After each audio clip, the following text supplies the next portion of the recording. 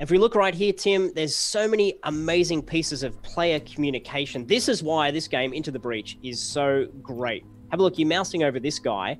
It's so clear what you have to do. If you look at your guy that's wrapped up in the kind of spider webby poop stuff over there, I mean, that's obvious that he's stuck. There's also the red lines underneath. Yeah, no, it's super, super clear, like what I can do and what I can't do.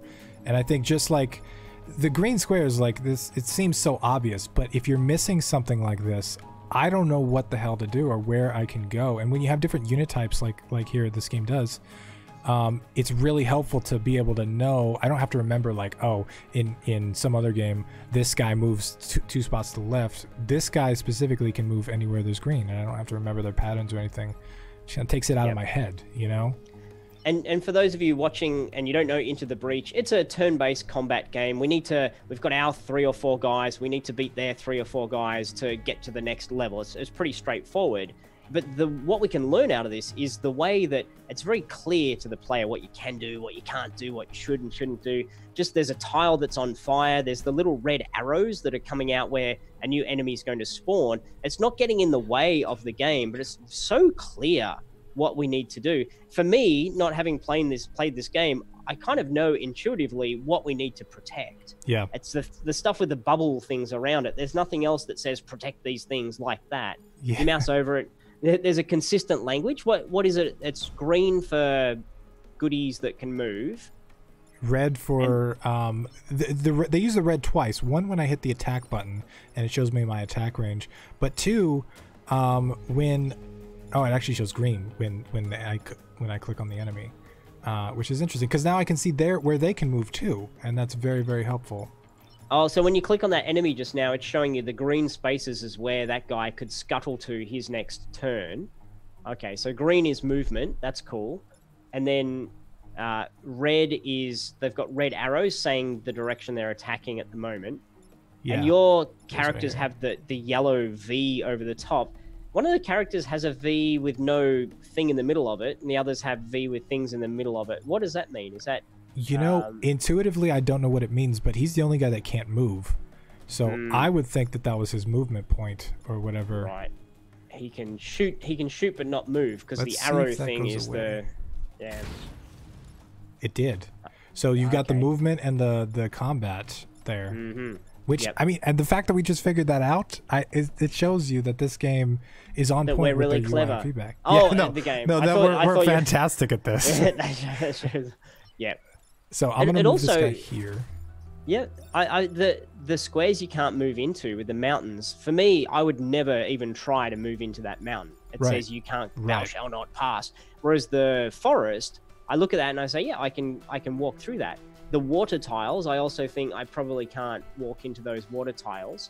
So there's a clarity to it. And that's why we're looking at this game and talking about it. There's a real clarity. It's very clear and it's very, very loud what the game's telling you can or can't do or should or shouldn't do.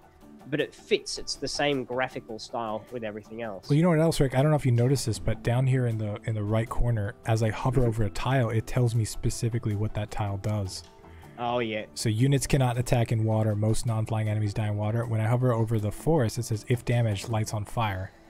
Yep. So, I mean, just not only is this game fantastic at the actual, like, oh, I'm hovering this is what this guy does, but also if you want the actual information, you can get it in the same way that when I click on an enemy, it shows me where he can move.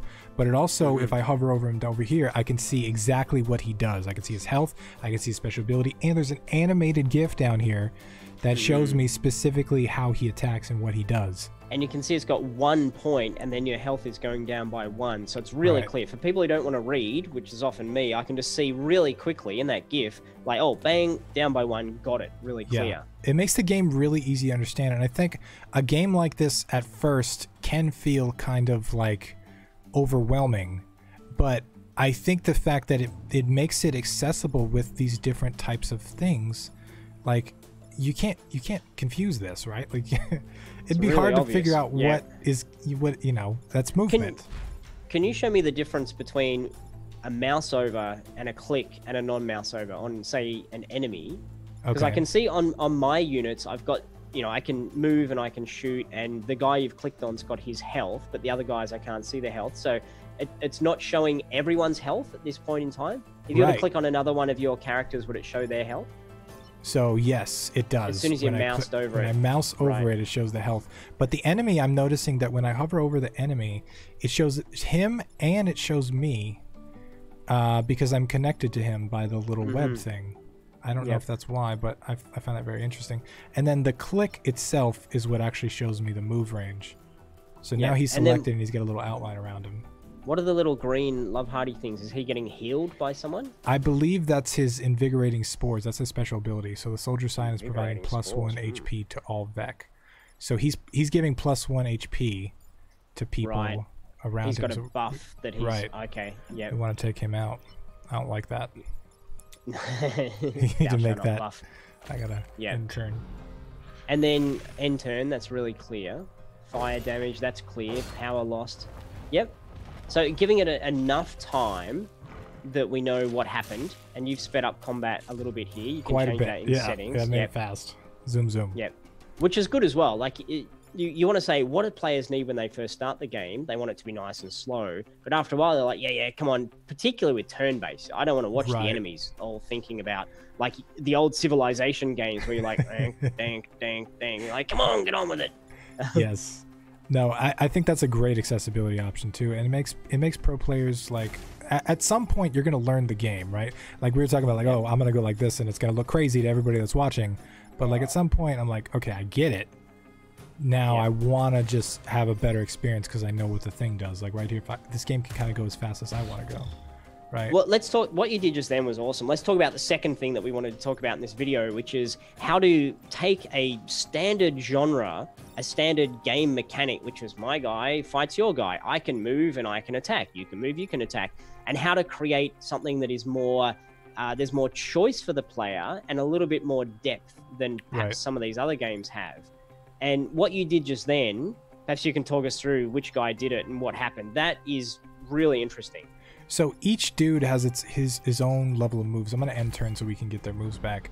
But basically, not only does each guy have its individual own move pattern, but it also has its own attack pattern, which makes each unit useful. I lost one, which I'm upset about. That's okay. This is all about the learning journey, not about you winning. So this guy, when I click his attack button, because at first it wants me to move, but I can click his little attack button. And then it gives me his attack range. And he, as you can see with that little yellow circle, has like this mortar thing that has a longer range. And he shoots straight. Yeah, straight in any direction. Not backwards though. But then on top of that, as you can see, as I'm hovering over each one of these things, it's telling me what's going to happen. There's a 1 in the middle that says 1 damage, but it's also going to push people in either direction. And we know that. Sorry to interrupt. We know that when you push someone into something else, it damages them even more. Right. So there's an extra layer of strategy, not just I run up and attack you, but if I can bump you into something, then that's a superior move. So there's a lot of levels to that. So not only can you bump somebody into something else to get extra damage using an attack like this, but you can also, they also choreograph their attacks. So you can see this guy is going to attack here. This guy is going to attack here. That's what these little red circles are for. And everything that's covered in these red squares, they're going to be attacked next turn. But because their attacks are choreographed, right? If I go like this and I use this attack, which is going to move this guy towards this way and this guy towards me, this guy is going to take extra damage because he's going to hit me.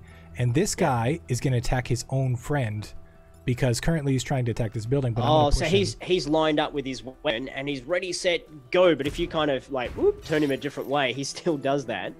And now this goes beyond combat, because now what's happening is you don't just have, oh, let me shoot this guy and take him out. Now you have, let me use this guy as a strategic pawn to do the thing that I want to do. And this makes combat way different. And when you bumped that guy into you, did you take damage from that as well? I did. You and he took a point of damage? Yes. Right. So if you've got buildings you need to protect and you bounce a guy into it, then that's going to do damage to the buildings you're trying to protect. Not a good thing, but it might end up killing the guy. But if it doesn't kill the guy, then I shouldn't do it. So you've got layer. It's like chess. They've made a turn-based combat strategy game that feels a lot more like chess than it does the typical, you know, my archer has a certain number of hit points and your guy has a certain amount of defensiveness. It's more the strategy of placement. They brought placement into this game. It's a very positional game, and it's a very, not only are the positions of all the enemies important, but they're important relative to the other enemies as well. They're important relative to the world elements, like the water tiles, because you can actually push them in the water tiles. They're important relative to the grass and trees, because the trees can start on fire and hurt them. There's so many things that, one of the things I just love about this game is like how interconnected it is. It doesn't feel tacked on, it feels designed. You know, there's a lot of games that just feel like, oh, well, they just added a health bar because health bars. But this game, like, I feel like they've taken away everything that doesn't need to be here, and they've really tried to polish the things that should. The other thing that is a great innovation over the standard mechanism of you know, I haven't played a million of these turn-based combat games, but I've played enough to kind of get a feel for the norm, for the standard. And the standard often is that when I kill your guys, I win. But in here, we've brought in the environment. So if you, a little bit like an RTS, if you kill my buildings, then you win. If I protect my buildings, then I win. If I destroy your units, there's multiple ways of winning and losing, and there's objectives above and beyond just find the guy, kill the guy, which is what those games can sometimes degenerate into. Just find him, kill him, you know. I think objectives have another point too, and they really change up the gameplay. Like having to defend this guy here, that whole game was a very different way of playing than having to go on offense, or like we were playing before, like avoiding an airstrike or something like that. So I killed my people and they're dead now. And I feel bad. Can you quickly jump into a new one? We'll have a quick look at that while we're kind of wrapping things up here. Destroy the dam and less than 3 grid damage. Okay, so this is the dam. So my objective now is to destroy the dam, which I would imagine is going to change the gameplay up quite a bit. Water's going to come whooshing out, isn't it? We're going to find out. Yeah. Deploy. Boom.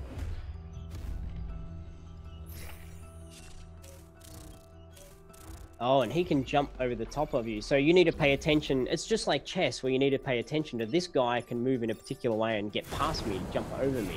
Oop, there you go. I don't know if your guys were supposed to be in the water. I don't think so, but they didn't kill me, actually. Oh, you know what's interesting, too, is the flying guys can go above the water. Oh, they don't get hurt, yeah. Right, which makes total sense, right? Does make sense, yeah. So I'm waterlogged, so I can't shoot. Oh, that's interesting, too.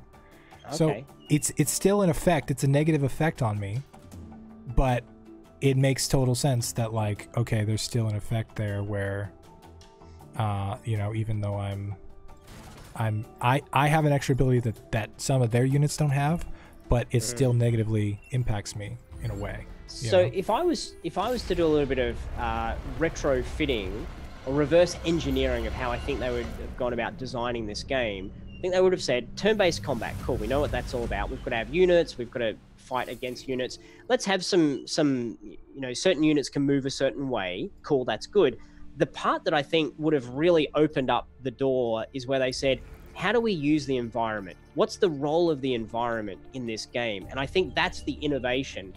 Yeah, it's not a gigantic innovation. Like, you can cut, like, environment. Well, of course, but the fact that they did that makes this game feel different to other combat, turn-based combat games. I'm sure there's others that use the environment, but it's the combination of these factors. Let's use the environment. Some things can hurt you. Some things you have to protect. Let's have the water. Let's have the environment change. And I think the environment is the real star of this show. That's my summary here. And for any developers out there wondering, how do I make my game better? How do I make it more interesting? How do I make Into the Breach and earn all the big cash that these guys are possibly earning? How do I do that? Look at finding an element and saying, how do I do this one aspect of it a bit differently? And in this case, how do I use environment to make this game stand out?